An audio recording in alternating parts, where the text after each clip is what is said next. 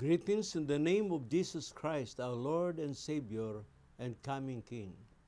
I am privileged to send you my greetings, and I am very happy because this is not only to greet you, but it can be a way of remembering our Christian calling. Remember, first of all, we are the Church of Christ that is called Pentecostal.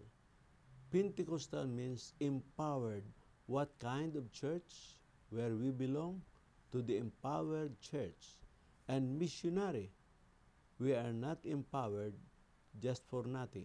We are empowered with a great purpose. Jesus said in Acts 1:8, "And ye shall be my witnesses. After that the Holy Ghost is come upon you, and you shall be witnessing in Jerusalem, in Judea, and in Samaria, and unto the uttermost part of the world."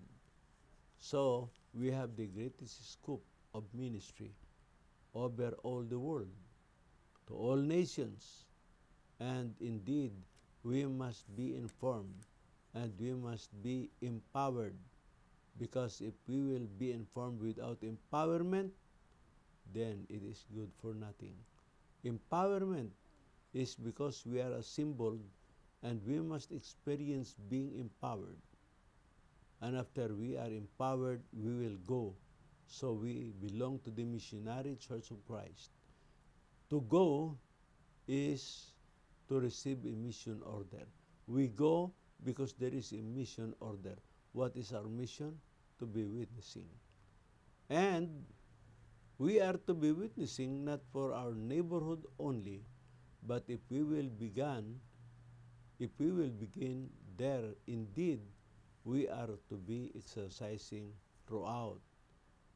Remember, the Bible says Christians are followers. Many people today are called Christians, but they are not followers. But the first Christians in Antioch was called Christians in 1126 of this book of Acts.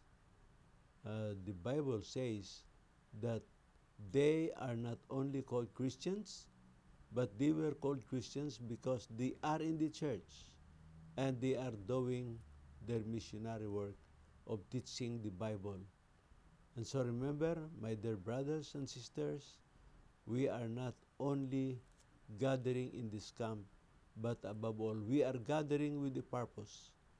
We must be reminded, we must be trained in our daily activity. Our daily activity, whether we eat or drink, we do it in the name of Christ and for His glory. And so this camp of yours, I am reminding you that we cannot escape our responsibility. Your responsibility might condemn you if you did not obey. Your responsibility will be a blessing to you if you keep on obeying. And so, I suggest that you make a definite conclusion that as for me and my house, we will serve the Lord. And we will serve the Lord by preaching the gospel. We are not looking to be wealthy.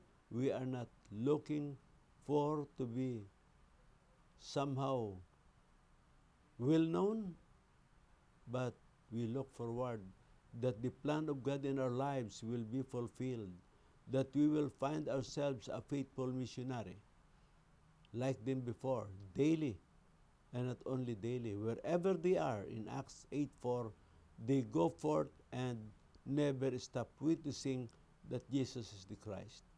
There are people who are very zealous in going forth to solicit, to ask for money, and according to them, their money goes to the people who are insane, and who is insane, only their leader who has not stopped begging for money and wasting this money to all his likes, like buying costly vehicles, and also this usually only man of wealth can afford, like a helicopter, or buying many more things, not a necessity of life.